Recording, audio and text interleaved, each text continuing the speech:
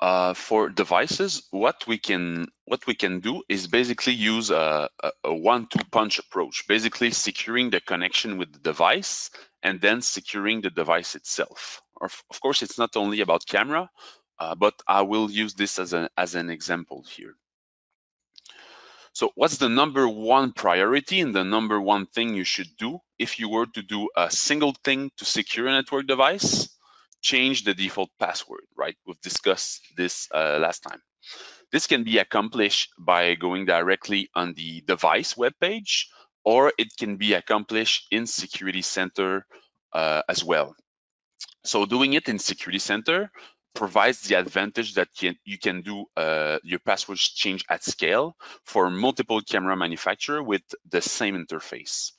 Let's see how we can do this in Security Center. So if you click on a unit, you see that there is a change unit password that is available, and that basically, if you click on this one, it will allow you to basically change it here right away. So pretty simple. We'll get another demo on this later. So this is well. However, if you don't use HTTPS, the newly generated password will be sent over the network in clear. Therefore, this password change would ideally be done over a secure channel. It's possible to use HTTPS with most cameras today. The high-level steps on how to do this are the following: generate a certificate on the camera, then secondly, set up the camera to use that certificate for HTTPS, and then configure Security Center so that it communicates over HTTPS with that camera. So the first and second steps needs to be done directly on the web page of the device, but the third step can be done in Security Center. So basically, when you add a device, you can do it right away by checking the use HTTPS checkbox. It's not more complicated than that.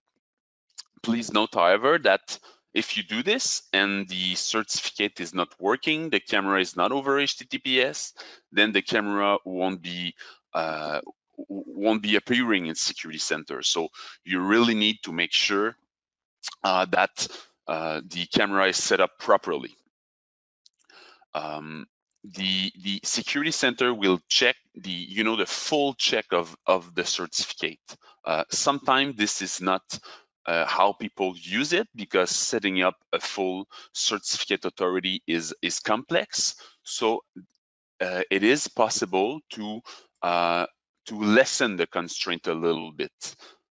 In order to do this, if you go in your config tool and then on the archiver, on the specific extension that you want to add a camera, in the advanced setting, you can, for example, allow untrusted certificate authority. So this will render the system less secure, but it is still better than not using HTTPS at all. So it can be used in those kinds of scenario.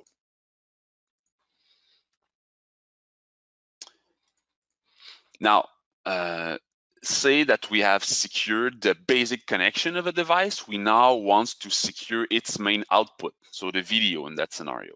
You might wonder, wouldn't activating HTTPS also encrypts the video directly? The answer is sometimes yes, but most oftentimes no. The reason for this is that the video is not sent over HTTP.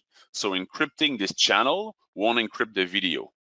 You can see the camera as having three categories of channel: a command and control one for its configuration, a command and control one for its video stream, and the video stream itself.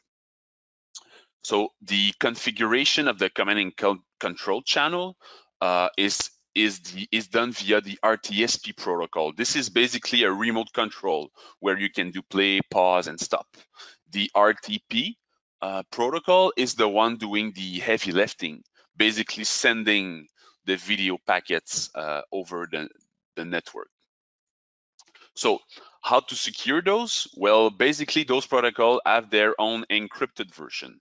For the video security or RTP, this is called SRTP for secure RTP. For RTSP, this is called RTSP-S. So RTSP secure, we just put the S at the end. This last one is the easiest to understand because in fact, it uses the same underlying security protocol as HTTPS. When we say HTTPS, in fact, what we mean is HTTP over TLS. Well, RTSPS is exactly the same thing, RTSP over TLS. For SRTP, it's another matter. It has its own cryptographic protocol unrelated to any others. So those protocols are now supported by multiple camera vendors, such as Axis, Bosch, Enghua, Panasonic. They are also supported in Unvith, and they are supported in Security Center as well. How to see if a video is end-to-end encrypted in Security Center? Let's look at an example of this. If you click on a camera in the config tool, you can see on the right-hand side in the stream information that there is an encrypted yes and in parentheses end-to-end. So this basically means that the video coming from the camera itself is encrypted. That's an easy way you can use to test this, to check it.